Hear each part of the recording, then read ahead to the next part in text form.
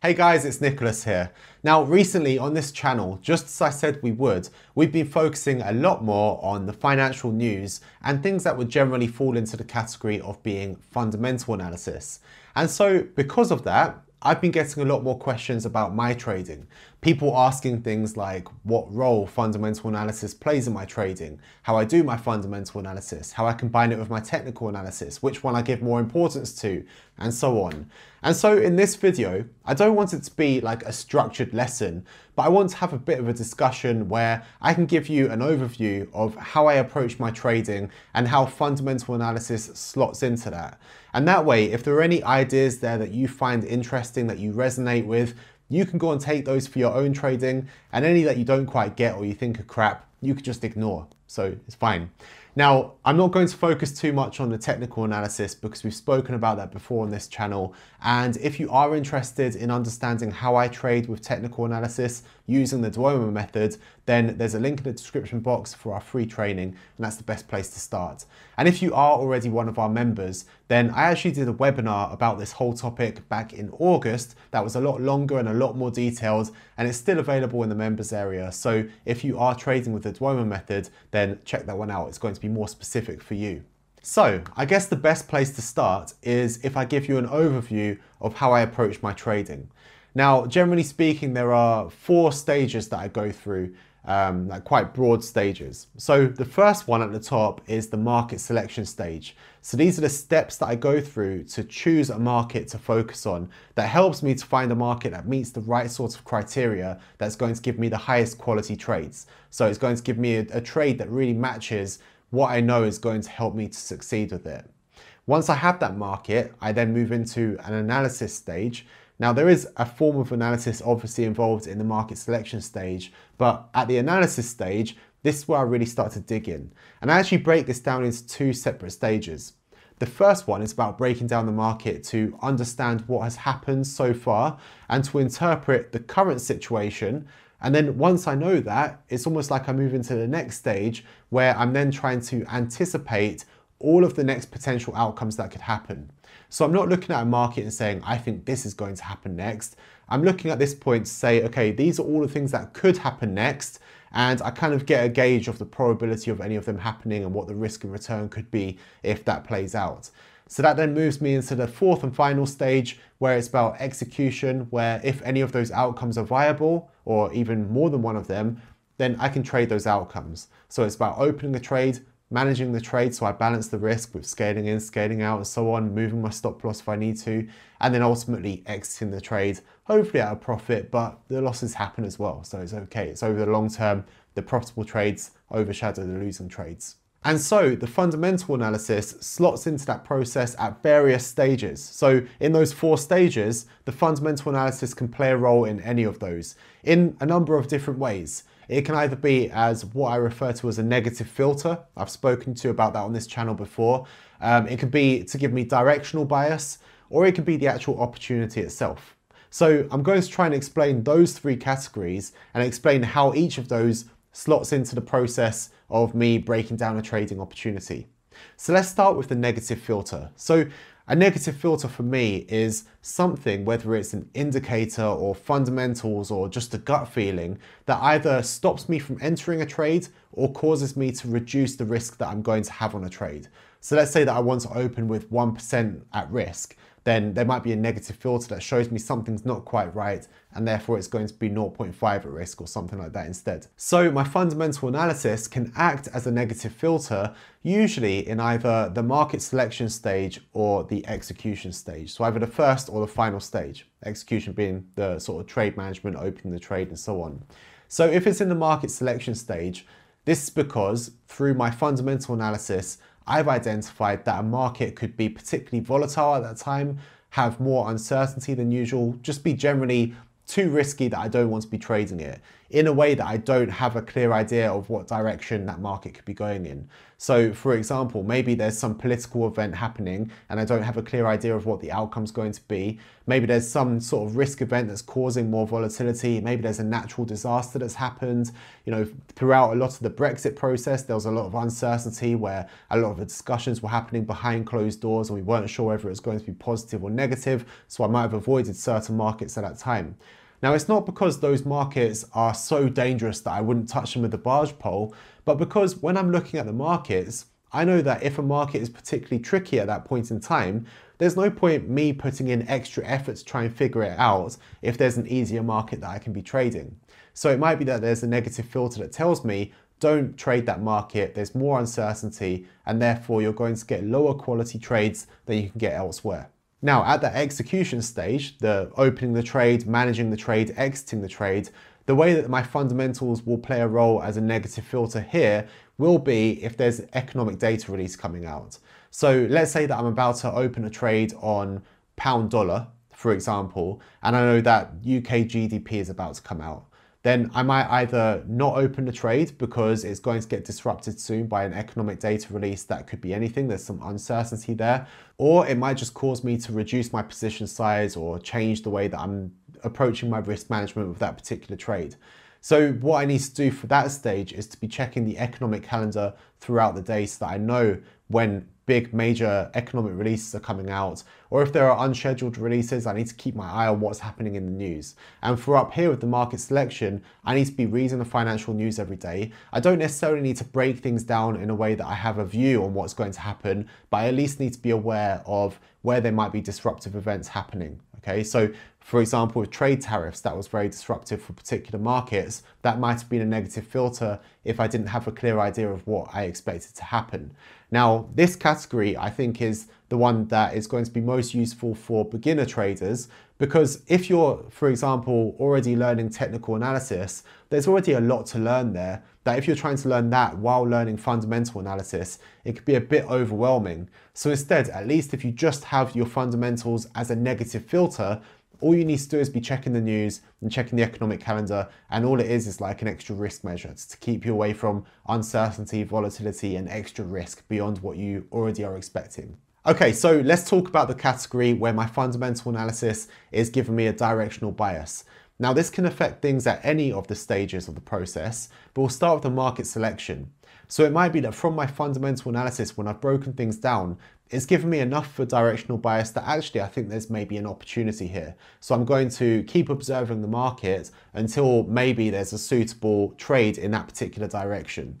So for example, this week I've been focusing on pound dollar because I think that there could be some long opportunities depending on what happens. So if I get the right situation, then I'll be going for that particular trade. I will be ruling out short trades.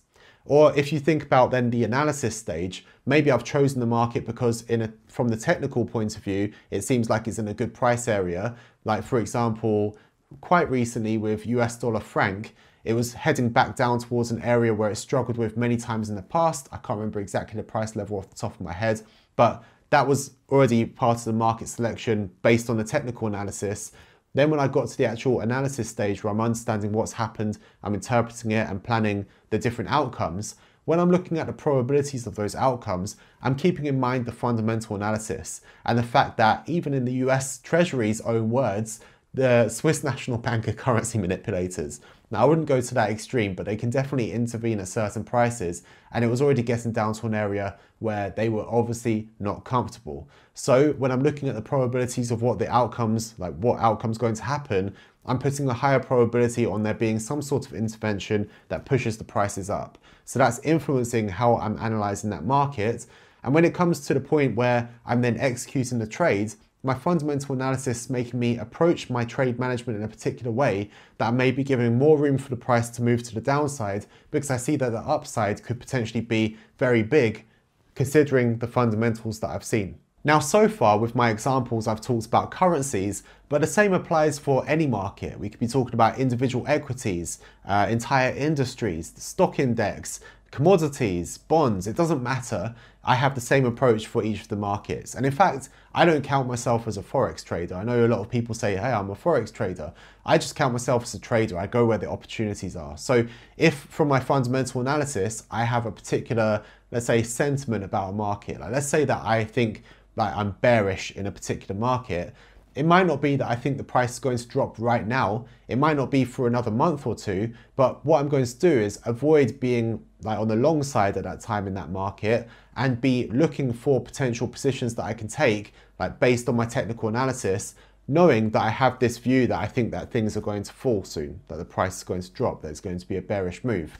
So that's going to influence the direction of the moves that I'm going in. It might also be that there's more risk in one direction. Like I've always held this thing that I don't like to go short on gold because I feel like I never know when something could suddenly happen that causes gold to shoot up, and I'd rather not be on the short side. So even if I see opportunities to go short where you could potentially, you know, make some money there, I'm going to choose not to. My fundamental analysis is giving me a directional bias that I don't want to go short. Doesn't mean that I want to go long, just means that I don't want to go short. So let's move on to that third category where the fundamental analysis is actually showing me there's an opportunity somewhere itself. So it's not that there's a directional bias, it's not that it's a negative filter, but actually I know I need to go long or short right now in this particular market. Now, there's actually a few different situations for this one. There's sort of a standard situation where I'm just doing analysis on a market or an asset or an industry, and I think, oh, actually it's overall undervalued right now, or there's some sort of opportunity there, and I might trade that. Or there's two other situations that are under the umbrella of what I refer to as special opportunities, where there's some sort of special thing happening that's like a one-off and I want to focus on it. Now there's one where it's going to affect one market and I just want to be entering into that market for a big move in one direction or the other. Like for example, with an election, I might want to trade the stock index in one direction or the other. I just want to catch that big move. And there's one where there's a situational thing happening that's going to be affecting lots of different markets, and I'm going to be planning more of a portfolio approach around that. So for example, my favorite times of this one has been when we had the US fiscal cliff situation. I think it was back in 2013. That was when it was Obama's administration. And for that one, we actually set up a project team. So we were looking at the areas of healthcare and defense, as well as the overall stock market. And so we hired into this little team that we had together, two people that were from healthcare, we had two consultants that were helping us with the defense side, and we really broke down where there will be opportunities. So rather than looking at a whole industry, we were actually looking at supply chains and seeing where the weak links were that were really going to be impacted. Because of course, defense companies and healthcare companies, they're massive, or a lot of them are massive. And maybe something that, like some situation with the fiscal cliff or something that's going to impact them might only be hitting one part of a big, huge company. Instead, there might be smaller companies that if there are going to be cuts in budget somewhere, they're going to be absolutely destroyed and they'll have no business. So we went through this whole project of like trying to build a small portfolio around these opportunities so we're exposed to exactly where we want to be exposed to. Not an overall market, but exactly where those weak spots are, the hot spots, pressure points. So those are the different approaches that I have. So with all of these, like let's say for example the election, because we've had that recently, I might know that I want to go long or short after something happens, so that will be the market selection and past the analysis stage, but I know that if I can do my technical analysis, I can get an extra edge by finding the right time to enter. So my technical analysis at that time becomes more about timing the entry. Not to confirm whether I should enter or not, but timing it, because the better my timing is, the tighter my stop loss is, or where I'm going to exit the trade, therefore the higher the position size can be, and therefore overall the greater the risk return is going to be in my favor. So if I can time the trade rather than just jumping in as soon as I know there's an opportunity, it's going to be much better. Because if I break down my analysis and I say, okay, right now is a long opportunity and this asset is going to fly, and I just jump in straight away, maybe it fluctuates around a few percent either way. And if I had just timed it that when it sort of drops down, or I knew the right time to enter that, that's the critical point that it's going to move heavily, then I could reduce my risk and therefore the overall return is going to be much better on a risk adjusted basis. So generally speaking, I said it's not going to be exactly structured, but just an overall discussion of how I approach things. That's how I approach it. So my bread and butter day-to-day trading is focused on technical analysis. And so the fundamentals will either help me choose a market because I've got a directional bias, or mainly it will be a negative filter for me. It will help me to reduce my position sizes or don't enter at the wrong times or exit trades when I know that there's going to be something disruptive. Because I don't want to trade when there's herd activity, we want to trade steady state markets. But that brings me like a range of returns each month. Sometimes there'll be a huge month, but generally it's within a range of certain returns that I get on a consistent basis.